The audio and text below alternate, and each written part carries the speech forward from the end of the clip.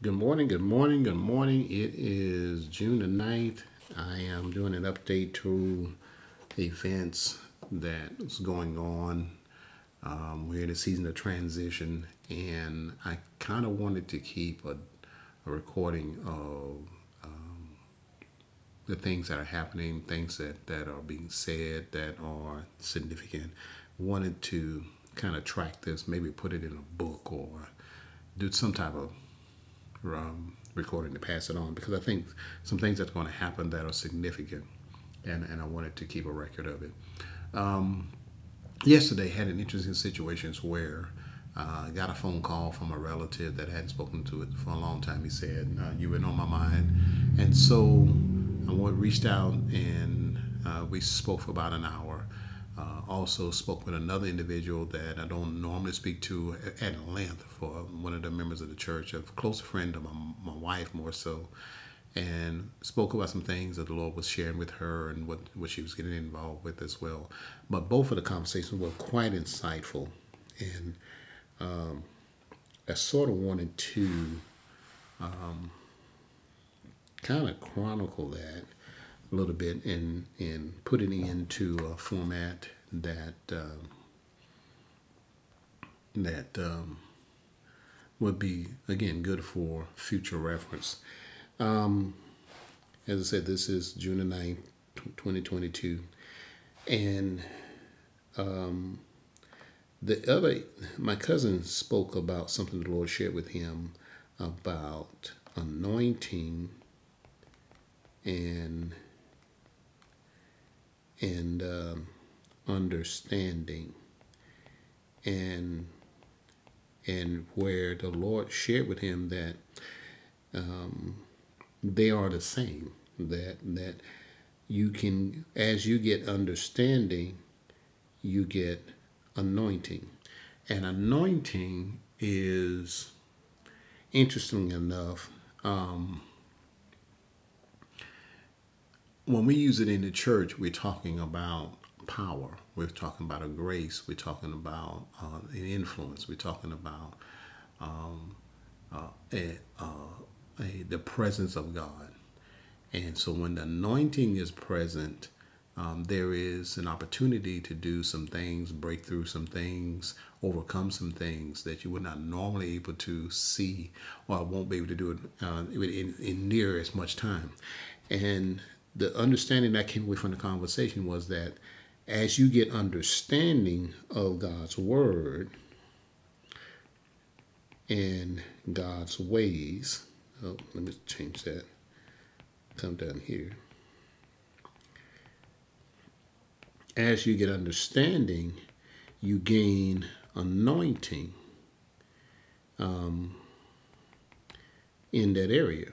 And so, and as he said that, what I thought about was every time I heard good teaching that opened my eyes to a greater understanding about God's ways or what the Word of God was trying to communicate.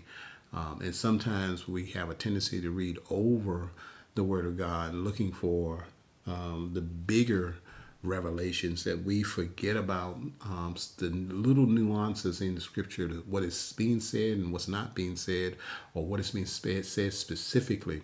And those individuals who are just wordsmiths, they're the ones who tend to unearth these types of meanings that add strength to your understanding of the word. And so, and I have to probably point out as well that we realize that not only do you get understanding through good teaching, but it's through prayer. God, you have to want to take on a greater knowledge and understanding of God, because it comes with a responsibility. When you hear the word, you have a responsibility to abide by it, to live by it. And so, just wanted to capture that. The other thought was on covenant, and that where we understand that to be righteous is to be in covenant. So when you are made righteous, which is interesting because I haven't brought that into the present day. But when God spoke with Abraham and made a covenant with him, he became in right standing with God. It was because faith in God gave him right standing with God. And right standing is not only having being dabbed, or God considered his belief as him walking upright before him, but it also means that when I'm in covenant with you, you have right standing with me. And I know that there's so much more that can be brought out of that. Elder Patricia Johnson, member of our church, was sharing with me how God was opening her eyes and understanding about this. And it was just ministering to me. I'm looking forward to the book that she's been encouraged to write along this line. Because I know she's going to take these theological terms and these churchy terms that we have become accustomed to and break it down and says, okay, in the original language, or when God spoke this to the people, I'm going to make a covenant with you, this is what it meant to them, and therefore what it means to us as believers. And so that we might have a greater understanding, which brings into anointing and a power and a grace to do the things that God has called us to do. We need to understand that God has called us to do the impossible. God has called us to do things that normally you can't do. And so you can't do it if you don't have the anointing of God. You can't do it if you don't have an understanding. Sometimes God does things and you have no knowledge of how he did it, but he just did it by his power. And there are other things that you can quantify and says, no, that happened. God gave you a grace, a strategy, or a way of doing that particular thing, but you kind of understand how that happened. So had those conversations on yesterday that really, really blessed me, really, really ministered to me, it really, really helped me. This morning, woke up and I was taking my son to work and I listened to Eric Thomas, and he was talking about you owe you. He has a mantra that is in a book that he's releasing. It says you owe you. It's up to you to make it happen. You can do good and people will receive your good. You can give and people will receive your give. You can show love and people will receive your love. But you need to understand that we live in a society that the world will take your good and offer you nothing in return. And I'm telling you, what I've experienced is that when you are making sacrifices,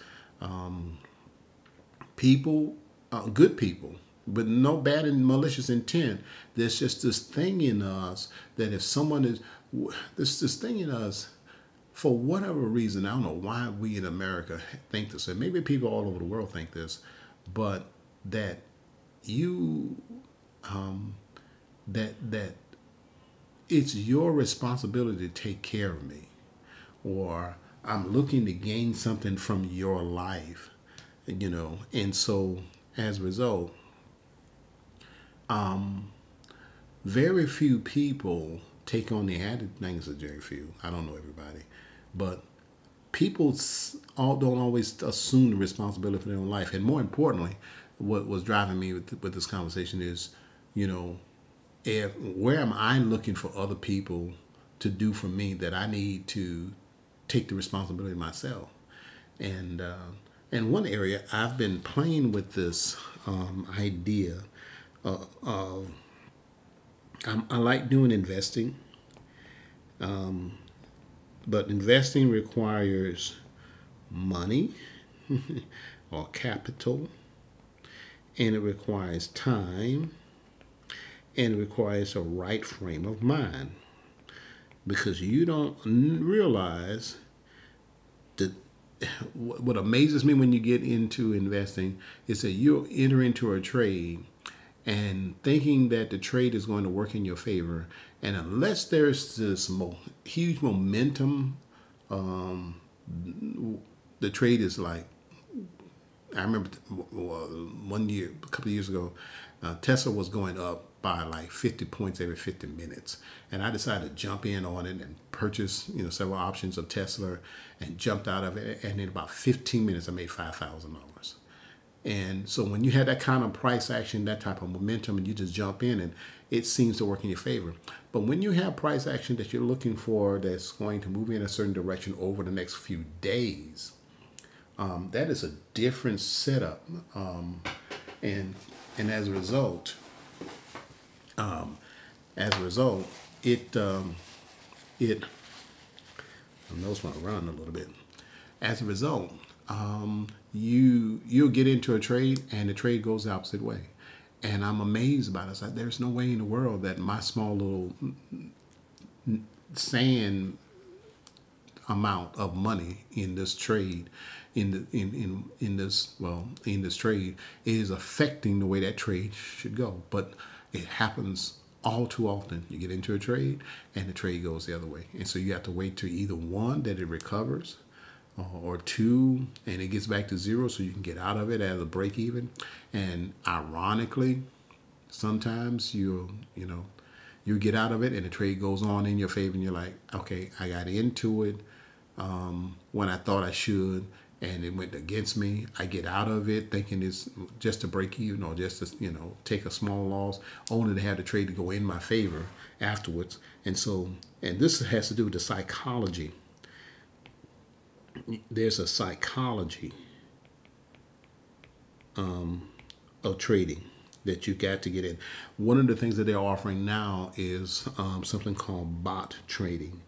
And in bot trading, you actually put in certain parameters of when you want to get into the trade and when you want to get out of the trade, and the computer executes the trade for you. And so in doing that, you take your emotions out of it. And sometimes in trading, they will train you to become very mechanical. Look, all you're looking for is for your proper, what they call the setup. And these are, at a certain price point, at a certain momentum, at a certain other variables that you're looking for, that once your trade meet these setup parameters, you enter the trade and you set in what we call stops to get you out of the trade, and you set in target points as to, okay, if I'm going to, hypothetically, ABC stock is trading at, let's say stock prices go up like this, and consequently they go down like, okay, didn't intend to do that. Stock prices go up like this, and when they go down, they go up, they go down like that. So it's like a tree, like a Christmas tree, right? And so a lot of times people get faked out. The stock is going up, and then it retraces and comes down here. And so they get out of it only to have the stock to go rally and go further up past the point. And you're like, man, I got in at it, say right at here. It's going up, and then it retraced, and I tried to protect my losses. So I got out of it right there, and then now it goes up. Or you set a stop point that wherever you got in at, you says, okay, just a little bit below that, it gets out. So let's do it on this line right here. Let's say you got in at this point, and you said, I'm going to set my stop right here. So it begins to go up, then comes back down and stops you out, takes you out at a loss. Now you're taking a loss at this point. Say you spent $100 and then you lose 50 of it when it comes down to this point.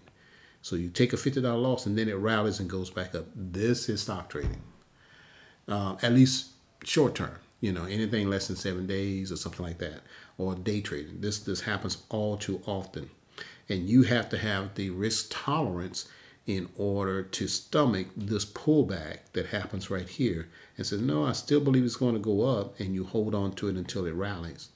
Now, I could take that further. But anyway, bot trading allows you not to be emotional. The only thing is you would set parameters that says, okay, if the stock drops to here, take me out. That's called a stop loss. Take me out. Now, is Is there a potential for it to rally and go up? Of course it will. But what if it was to continue to go down? Well, you just protected yourself from a major loss. But bot trading takes a lot of the emotions out of it until you develop the discipline, the risk tolerance to do it yourself.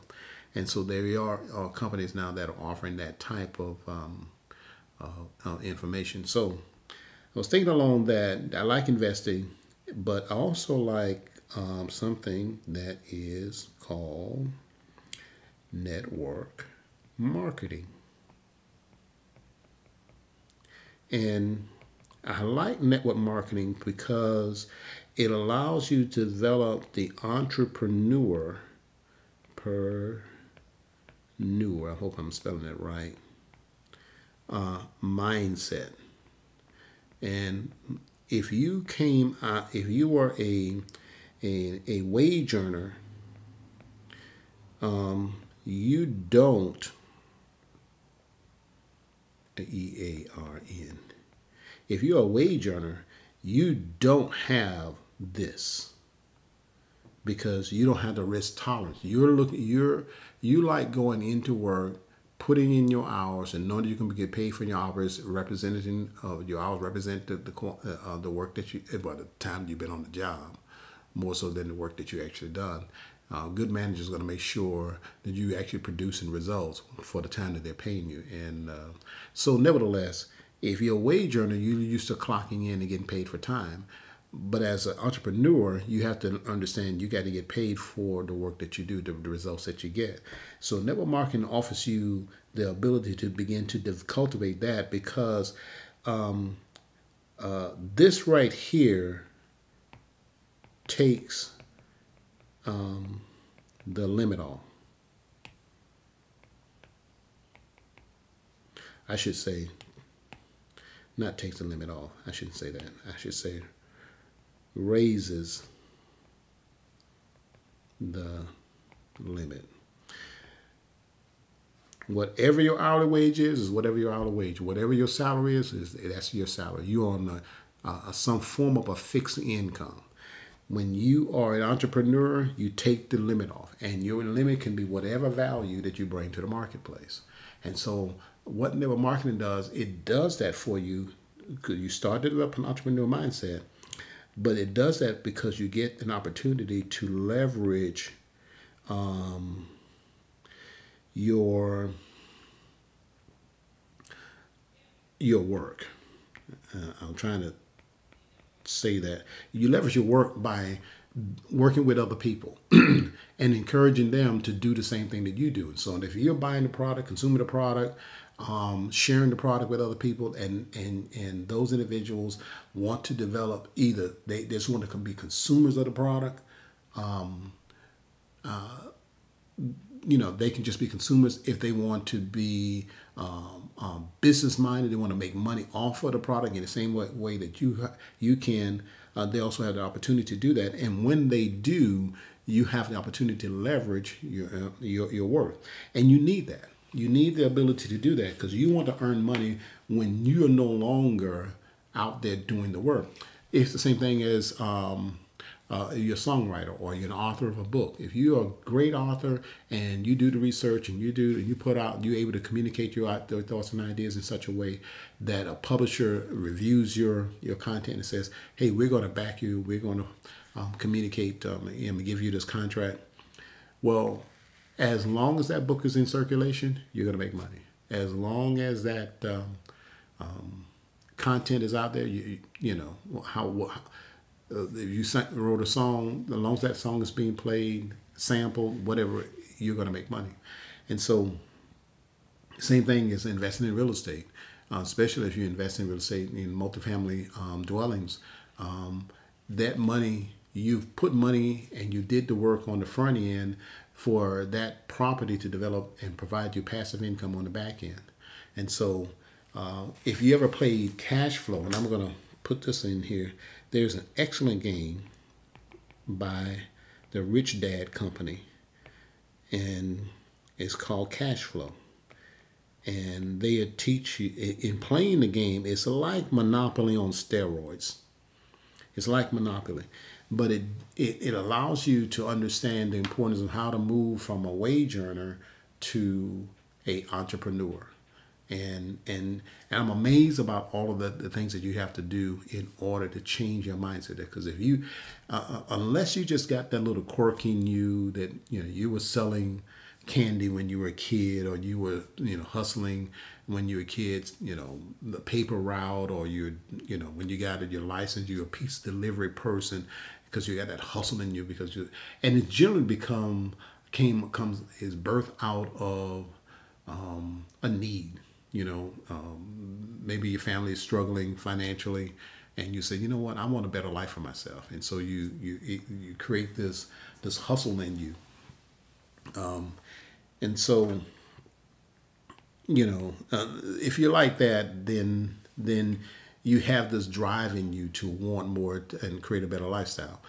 And I can imagine in today's world, there's a myriad of things that we can do to motivate us now. I mean, you're looking at the lifestyle of other people, and that can sometimes be motivating. I just recently heard that, what's his name?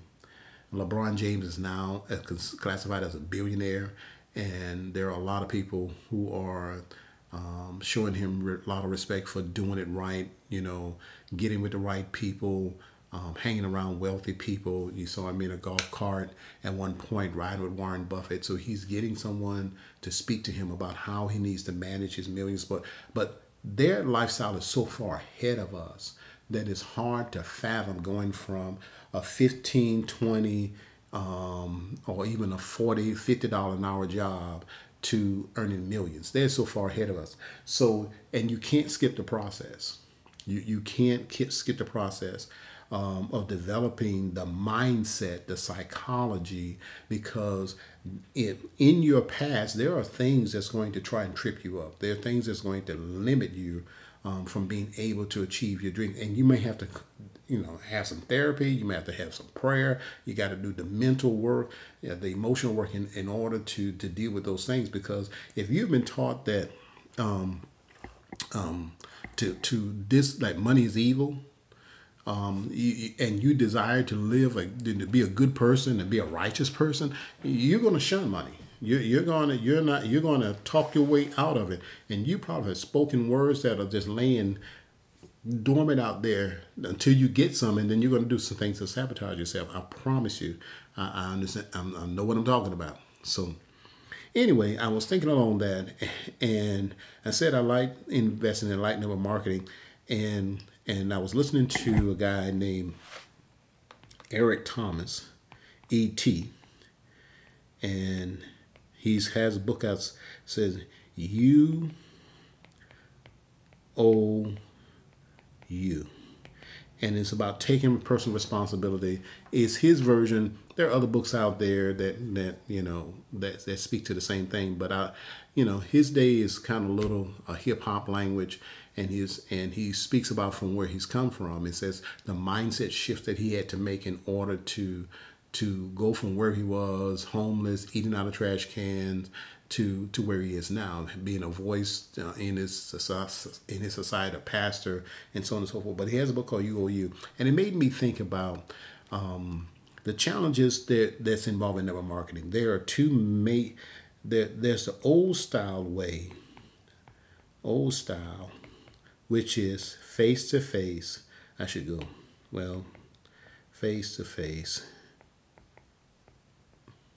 conversations. There's the old style way, and then there is the it's called a lot of different magnetic marketing. It's also called attraction marketing, and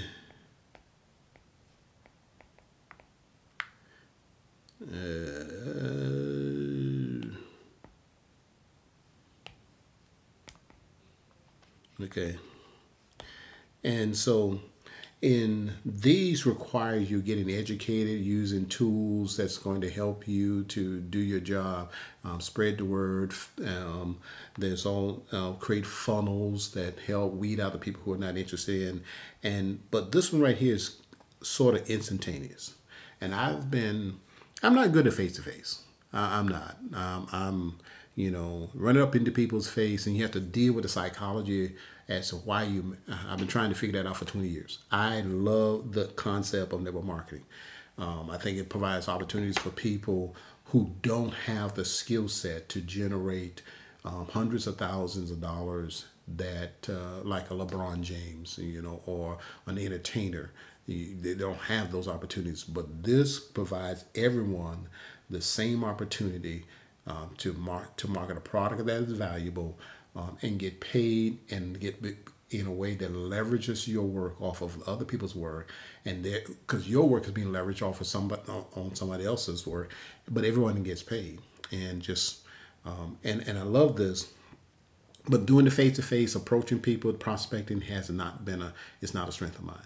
And so I was, in this dating world, it's about reaching out to people and your friends and your family on Facebook and saying, hey, there's one particular guy that was with the company that was doing extremely well. He had a marketing face to face concept that was this. He would reach out and he says, well, one, I want to show you something I want to show you. Two, it'll take about 15 minutes. And would you take a look at this video? And that was his marketing. And he would just reach out to people, and then he would just rinse and repeat. Everybody he would talk to, he would say, look, I just got something I want to show you. It's going to take about 15 minutes. And just, if you take a look at it, tell me what you think. And he went on to create literally hundreds of thousands of dollars and building a team who would do this very same thing. Just reach out to the family and friends, because theoretically you just need, I'm gonna do a compensation video one of these days, but suffice it to say, this opportunity is available for a lot of people. So I've been at this for about 30 minutes. I'm going to bring this in the end. I'm just in some way just chronicling some ideas that's been happening, and the commitment. In listening to Eric Thomas saying "you owe you," it made me realize the importance of not sitting back and waiting on situations to change and people give me opportunities or whatever. I haven't gone into a lot of the details as much. There's much more details about what's going on, but nevertheless, suffice it to say, that message today kind of struck a chord with me. It said, you can't sit around and wait for other people to do for you, not even family. You have to take responsibility for you, for whatever result, whatever actions that you want. If you want money in your pocket, you want extra money in your pocket, you want money to pay your bills, you want whatever. You have to take on a responsibility for yourself. And so